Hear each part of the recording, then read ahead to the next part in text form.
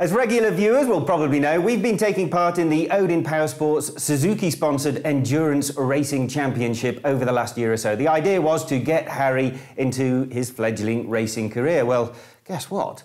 Take a look at that. It's our first trophy. It's about our 5th or 6th race, and I think I'd like to recap into how we got to this point. How did we get to earn our first trophy? Well, Harry, it all started with you. It did. Tell me about, well, what I want to do is show you incredibly how easy it is to get into this championship. You don't need to be an experienced racer. You don't need an incredible race bike. You just need to do what we do, which is, Harry, you'd never raced before, had you? I did, 3 races last year, and then... At a kind of club level? At club level, and then we did the 8-hour and the 12-hour last year, and then this year we've done the 4 and the 8 so far. And there you go, I'm a racer. What can I say? I'm terribly slow. But that's the whole thing about this series. It's not how fast you are, it's not how amazing your bike is. Anyone can pitch up, take any bike along and just have some fun. Well, as we proved, yeah, I mean, it's the perfect stepping stone to going racing in a big class. Now, Katula joined us on this last event. Katula, you're also, if you don't mind me saying, pretty much of a beginner. Tell me about your experience. It's not much, is it, in terms of racing? Well, previously I did race, but ages ago, probably about a good 4 years ago. And then I haven't swung my leg over a superbike since then, literally. So what sort of riding are you doing at the moment, then? I'm riding enduro. I'm trying to ride enduro, let's put it that way. And that's generally as just social Sunday riding, isn't it? It's social Sunday riding, and it's completely different. I mean, up in mountains, not on tar and level surfaces at all. So, right, we've proved then that you don't need much riding or racing experience. The bike itself, now everyone imagines, my goodness me, you need a super bike, you need some kind of exotic piece of kit. What are we riding? We're riding a Suzuki GSR750, which is? It is basically, it's a little commuting bike. Naked commuter, naked commuting bike, not particularly sporty. And we have done precisely nothing to it at all. Okay, we took off indicators and number plate hanger and mirrors. We had to lock wire like the caliper bolts and the sump plug. But that is it. We didn't touch the suspension, even though it is adjustable. Katula, this race meeting we've just had, you and Harry went to have a little bit of practice on the Friday. It was a Saturday race, so it's the first time you'd ever thrown a leg over this bike. Tell me what you thought about it. Was it intimidating? No, it wasn't intimidating at all. Granted, you know, I was a bit apprehensive going into it, literally, because it was the first time in ages I'd ridden on tar.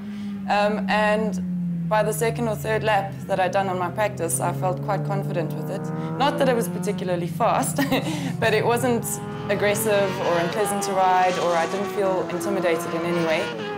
It was very smooth, it was fun. And it's got well, with it being a naked commuter, it's got quite high handlebars, it's got a really soft, comfortable seat, yes, and loads of room for your legs. Now, obviously, you were starting from a base of 0.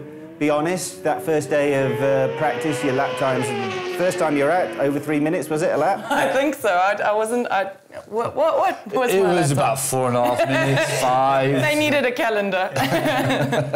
but the thing is, the nice thing about that bike is it encouraged you to get quicker, because I think by the time that you'd finished the race, you were doing 2:30s.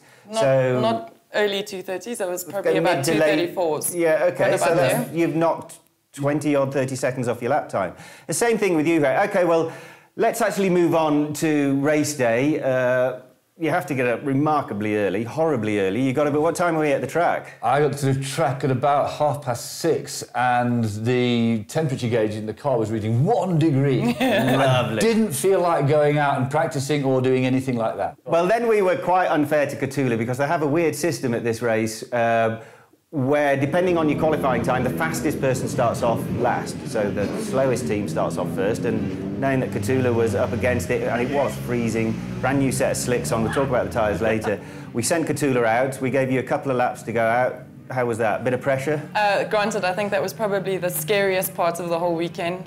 The track was freezing, and I was told, yeah, the tyres will be warm. I'm like, you don't understand. I'm going to lose all of the heat in there. But it was fine. I obviously kept the bike upright. I think I did make the slowest of slowest times. But which worked perfectly, because me as team manager, I have to say, it was a strategic move. Yeah. Brilliance. It was brilliant. Because we were on pole position. We got the slowest time, we got pole position. And then we sent our quickest rider out, who was Donovan. And he managed to hold on to the lead for about 15 to 20 minutes. He was flying around there. I mean, and Donovan's not the smallest chap, but even he found that the suspension was not doing anything untoward, and he throws that bike around. I mean, he was doing 210s, wasn't he? His fastest, believe it or not, wrong way around, 209.1. Wow. You see, That's pretty damn and quick. that's from a bog standard bike, which was probably crying itself to sleep that night, you know, after it had done that race. That's true. Well, then second session came. I went out, lost I think we finished. We were third at the end of Donovan's session. I think we were fourth when I eventually came back in. Being arrogant, I didn't do any practice because I'm too lazy. So the first couple of laps is just about remembering that the gear. That's one of the things we've done. The gearbox, we've turned it around. So to change up, yeah. You press down. Enjoyed my session. It's as we said, such a beautiful bike, such an easy bike to ride that it's not that tiring unless you're really pushing on. So we come in, we do changes, and then who was out third? It was you, Harry? I went out third, yes. And I remember you coming in. A bit knackered compared to what you normally do, because he is ancient, but he's quite fit. Younger than you. Doesn't say a lot, does it? You know what the thing is, I think the last race I did was the 4-hour in February, so it's just like a track time. You know, that's basically it. If I was on track every week, it would make a big difference. Well, I think it's worth hearing now, actually, what he said, because we managed to have a quick word with him while he came off the bike. So there you go, my first session done. I'm in one piece, and so is the bike.